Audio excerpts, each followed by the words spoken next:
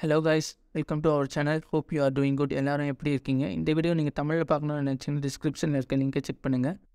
In this video, we are going to solve this corrupted drive issue in Windows.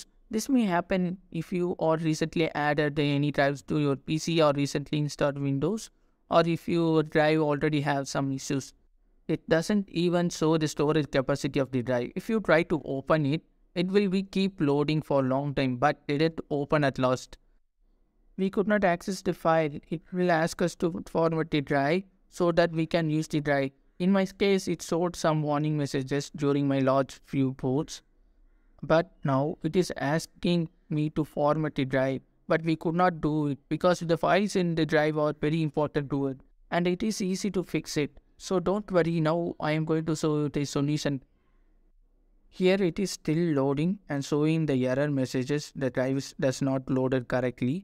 So we can close this error message and proceed with the solution. Open your CMD. You can search CMD on the start and right click and open as your administrator. Click X to open as your administrator if you are not the administrator. Now I open the CMD in administrator mode and run the following command. chkdsk then space and the drive name. What drive you have facing issue. In my case, it's E drive. So E:/F. Then press enter. Now the command will be executed. It will take 4 steps to fix it. And every steps are done automatically, like detecting the issues and fixing the issues. Now the step is going to complete for me. Now it is correcting the error. And yeah, it's done now. Now I'm going to check whether all my files are available in the drive or not.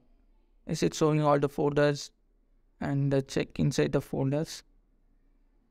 Yeah, there's some folders will be available. Here also files are available.